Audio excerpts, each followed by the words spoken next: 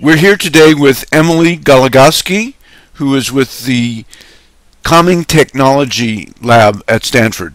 She's a researcher there, and although we are normally concerned with digital media and learning, this is an interesting project about learning about digital technology and its effect on our lives.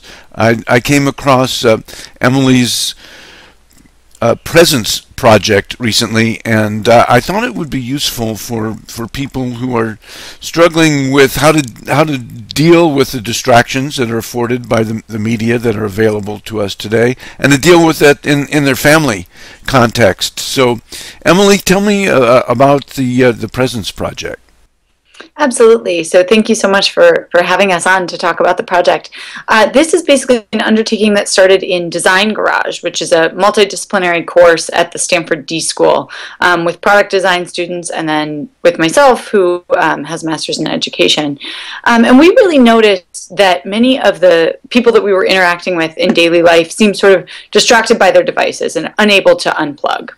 And so a group of us got together and we coined ourselves the Presence Project and started thinking through what would it look like to just introduce some mindfulness and some alternative ways of being for people in their everyday lives. And we especially wanted to focus on families with young children. And the reason for sort of focusing on families with children about ages 4 to 10 is really the idea that maybe they're starting to learn health behaviors around digital devices for the first time.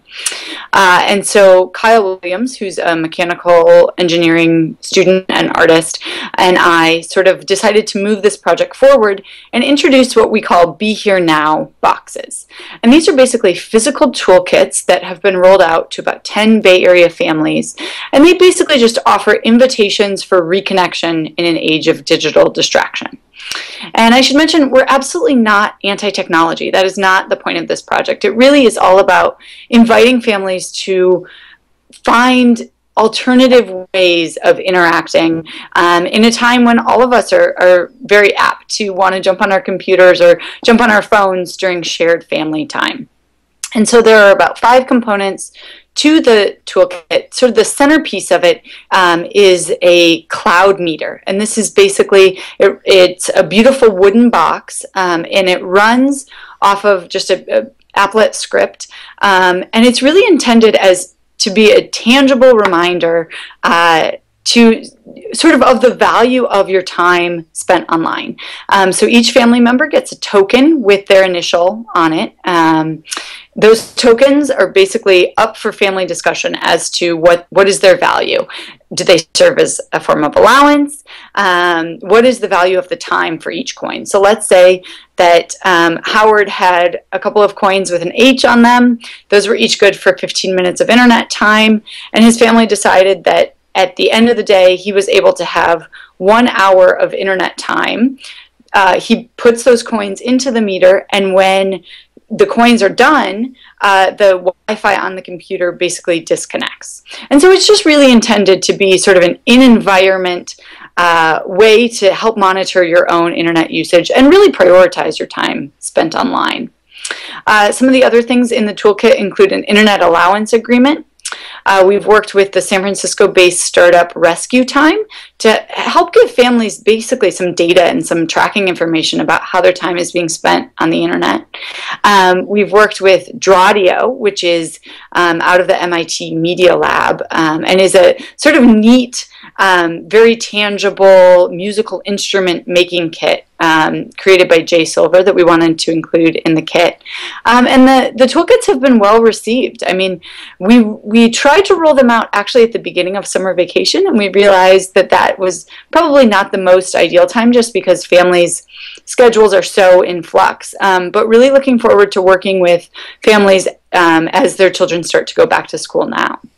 So you're really getting started on observing what the effects of these boxes are on families. Absolutely. So we sort of put a hypothesis out into the world based on, we did about 3 months of what we call user need finding. We use sort of a human-centered design or design thinking approach, and really wanted to understand families where they're at and what are their everyday pain points, and how might we as designers begin to introduce something that would be useful to them.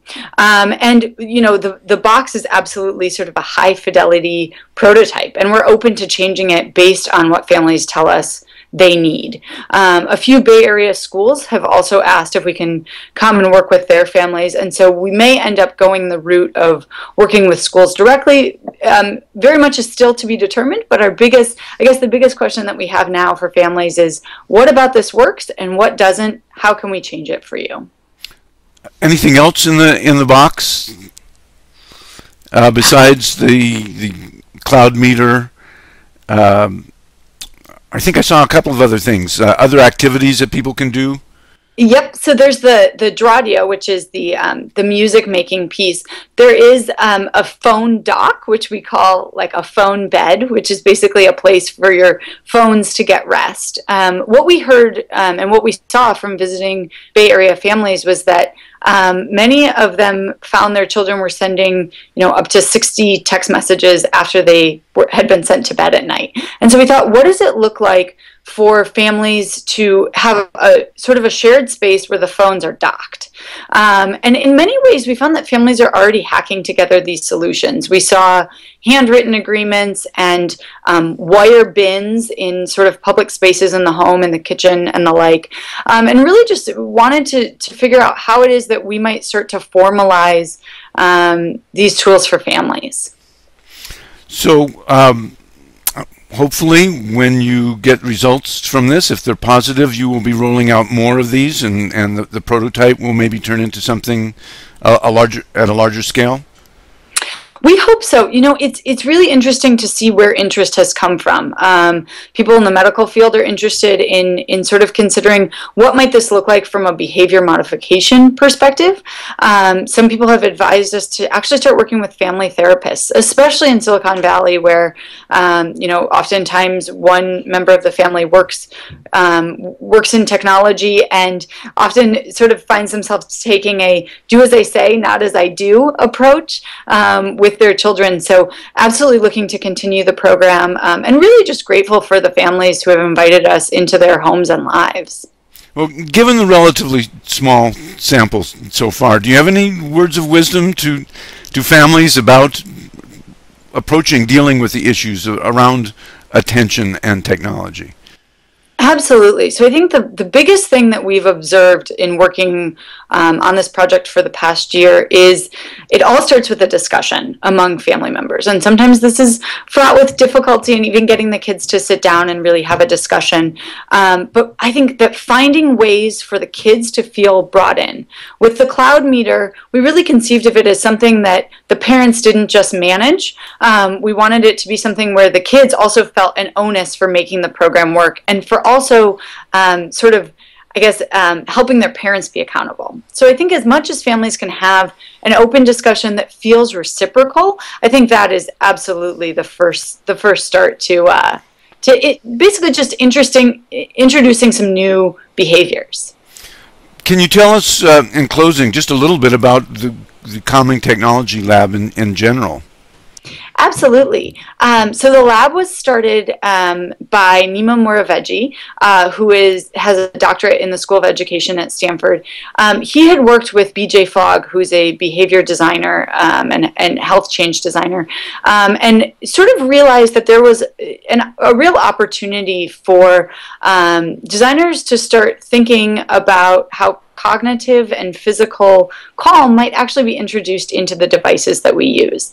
And so for me, I think of this oftentimes as the devices that we carry with us every day oftentimes introduce arousal into our physical lives. We find ourselves responding to them and being taken out of the moment. And actually, what might it look like if we tried to introduce experiences that were more based on meeting people where they're at and really getting them to focus? And so in the spring, we taught a class with Dr. Steph Habeth and Gus Ty from Trinity Ventures, along with Roy P. from the School of Education, called Decompress, designing calming technology at the D School. And we ended up launching sort of this whole new generation of calming technologists and people who are now thinking about, how do I introduce this experience of calm and well-being into everyday technology experiences?